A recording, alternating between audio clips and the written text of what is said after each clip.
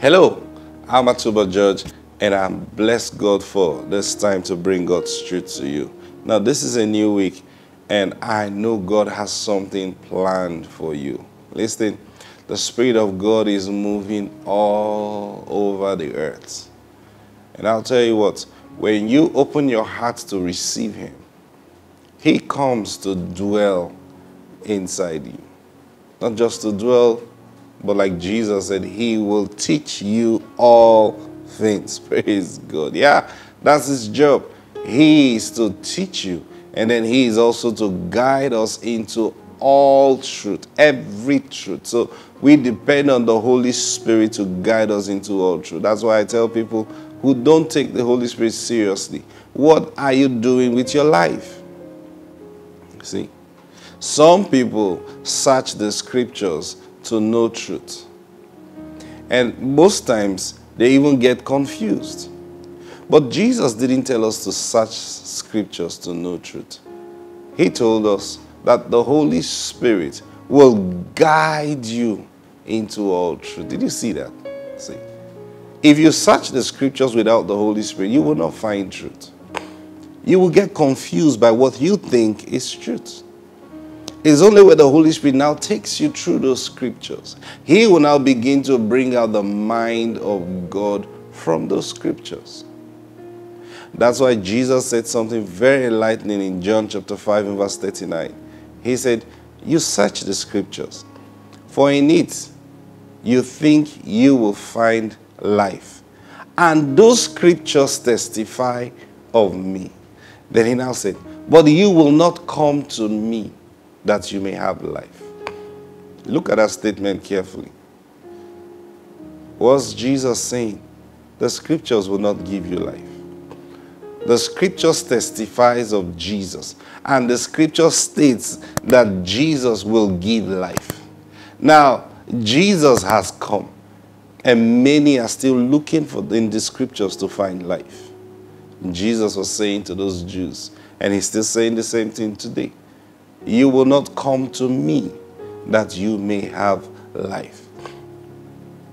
If you search the scriptures apart from Jesus, what do I mean?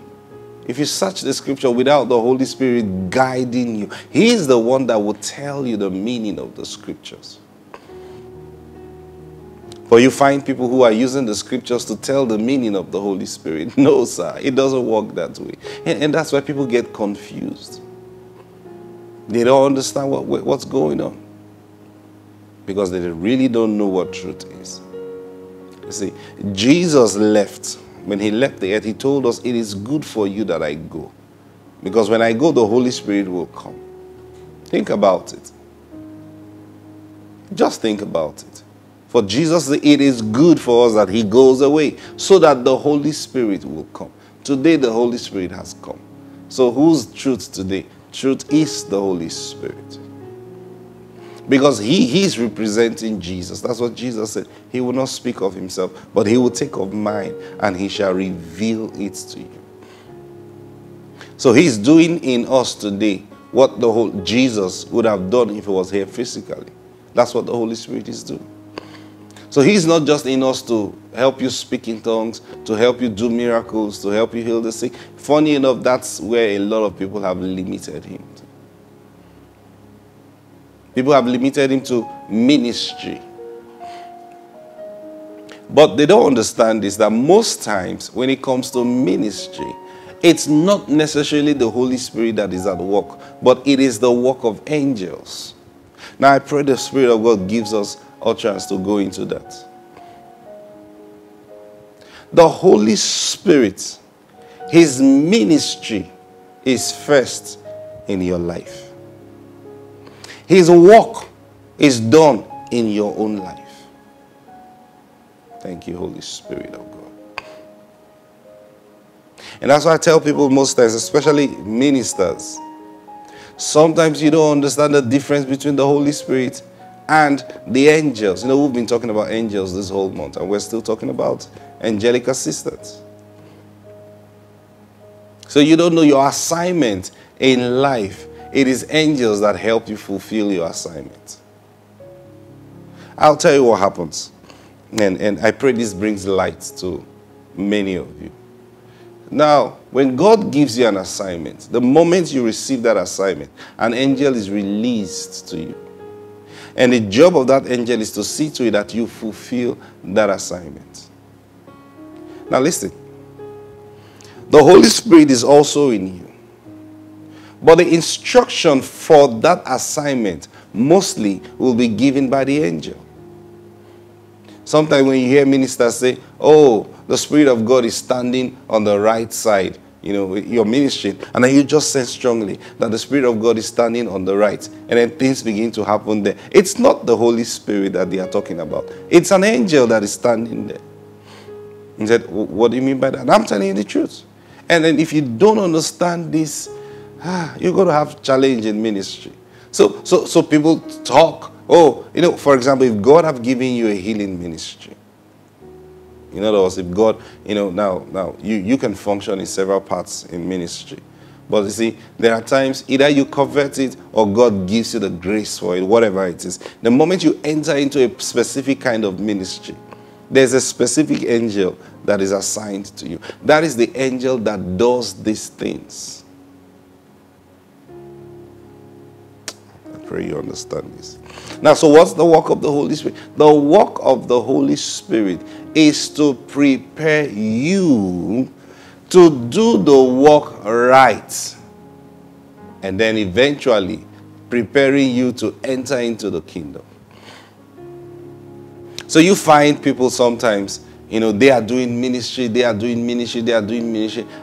are not concerned about how they live their lives. Some people doing ministry, but their life is full of sin.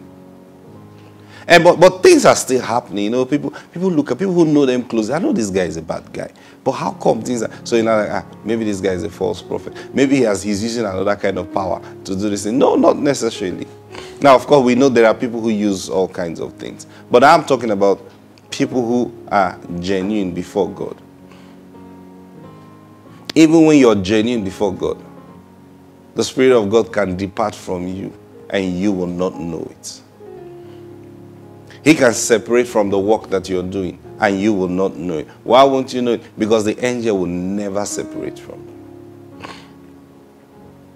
The only reason the angel will not function is when you don't stand in that place. See, because he's been sent to help you fulfill that ministry. The way you live your life is none of his business. It's none of the angel's business. So, a man, for example, who's been graced with the ministry of healing, he can sleep with a prostitute all night. Sleep in a brothel with a prostitute all night. And he has a healing meeting by morning. And from that brothel, dresses up, goes for that healing meeting, and people will get healed.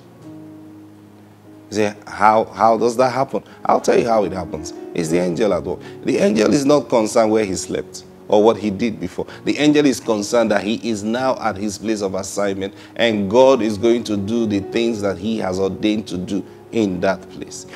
Sometimes people don't understand, so they try to explain this thing in different ways. I'm telling you the truth. This is what happens. You stand in that place of ministry, the angel will be there. He will be there to give you words. He will be there to cause things to happen. But now you see, it is the work of the Holy Spirit he's the one that will convict your heart. The angel can never convict your heart. That's not their rule. He will convict your heart. And he will tell you, hey, you can't continue like this. So when all you hear, I'm talking to you now as a minister, when all you hear in your hearing from God is all about the work, the ministry, the people, the ministry, the work, the ministry, and you don't hear anything about your life personally, you don't hear corrections in your life, you don't hear those kind of things, you're in trouble. You are in trouble. Because you may finish doing all those great work and still miss the kingdom of heaven. Oh yeah, I'm telling you the truth. You will miss the kingdom of heaven.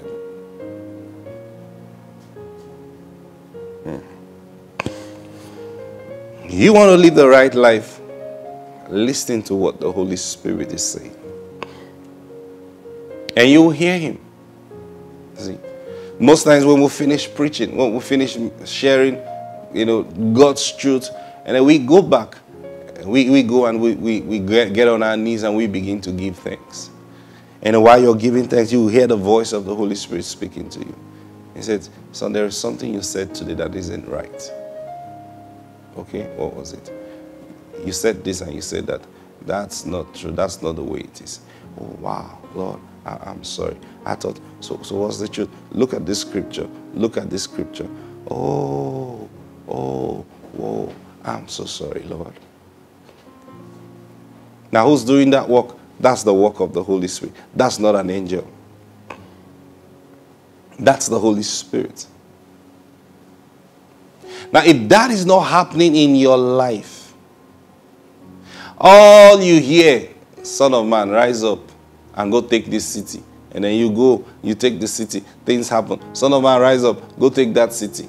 But you know your life is going down. There are people like that. There are ministers in depression. Lots of things happening. When they stand to speak, things are happening. But their personal life, nothing is happening. No fellowship with the Holy Spirit.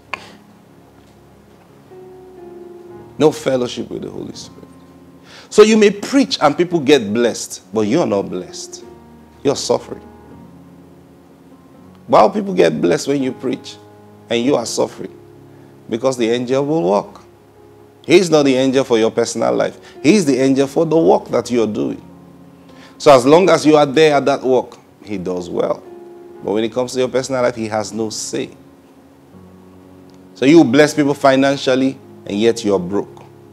It is only the Holy Spirit that can begin to take you through the secrets for your own personal life.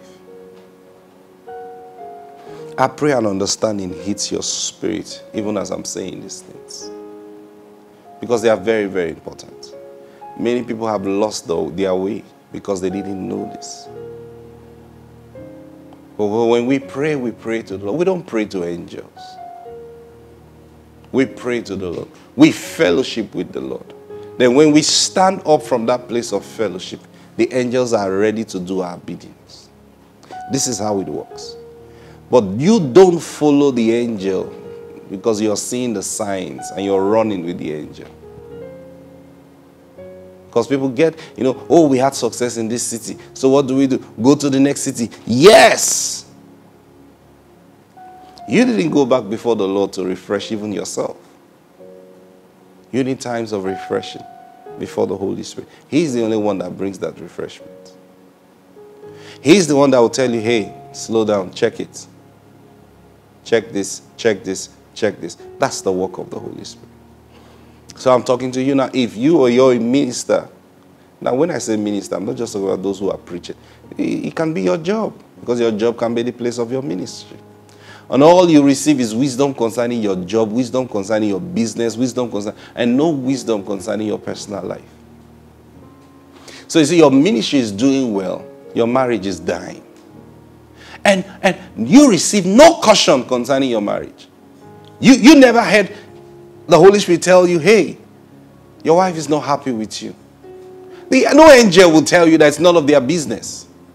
It's only the Holy Spirit that will tell you, hey, son, you need to deal with this thing. You need to withdraw. Pay attention to your family. Pay attention to your wife. It's only the Holy Spirit that will tell you that. So when you don't hear that and you see the foolishness in men, they begin to think that, oh, my wife is becoming a distraction to me.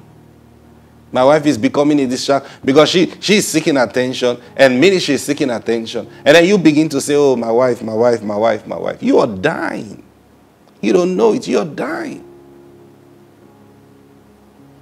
And then you get to that spot when your wife now says, okay, I don't think I want anymore. I want a divorce. You say, it's better you go so that I'll fulfill the calling of God. You will do all that work. And you are going to stand before the Lord. And he's going to ask you concerning that marriage, what shall be your defense? Some of you need to go back to the Spirit of God and retrace your step. And let him begin to guide you again. Because he left guiding you many years ago. Not that he's left you completely. No. But he stopped guiding you. He is just allowing you to do what you want to do. Listen, our time is up. I'll continue tomorrow. I pray wisdom comes to your spirits today. In Jesus' name.